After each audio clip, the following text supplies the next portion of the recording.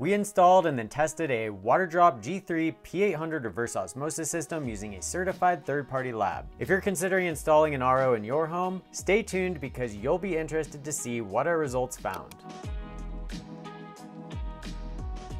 The system was tested in real-life conditions with a limited set of contaminants which were already present in the water. So while the results are promising, they're not comprehensive or conclusive. Our partner Simplelab provided third-party laboratory testing for this project using their product TAP score. The process involves receiving a test kit, filling up the collection vials, and then sending it back to the lab. The online report assigns a TAP score from 1 to 99 based on the quality of the water sample, providing information on the contaminants present and any associated health risks. Jumping right into the test results, we can see the pH level in the post-install results is lower than the pre-install result. Before installation, the pH was 7.3, while post-install, we see it drop to 6.3. This may seem concerning to some folks, but it's actually quite normal. Reverse osmosis systems are designed to remove a wide range of contaminants, including minerals. Minerals in water can raise the pH level, so by removing them, it can lower the pH. Concentrations of calcium and magnesium minerals were both reduced by 87%, so this can be an indication of why we see the pH level lowered as well. These minerals also make up part of the TDS reading, which was reduced by 82% from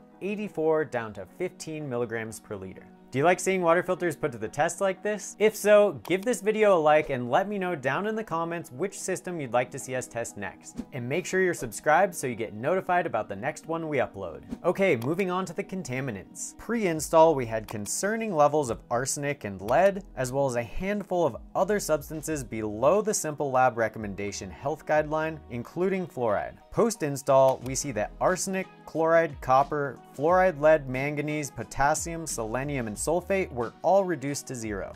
Barium was reduced by 88%, nitrate by 90%, sodium by 82%, and strontium by 87%. As you can see, the Waterdrop G3 P800 provided significant contaminant reduction. This RO system is a solid choice if you're looking for a water filter that can provide large quantities of purified water every day. If you want to purchase this system, there's a link and discount code for you down in the description. And if you enjoyed this video, make sure to go check out our full review of the G3 P800 where we do a deeper dive on every aspect of the system. Click or tap the screen to watch it now.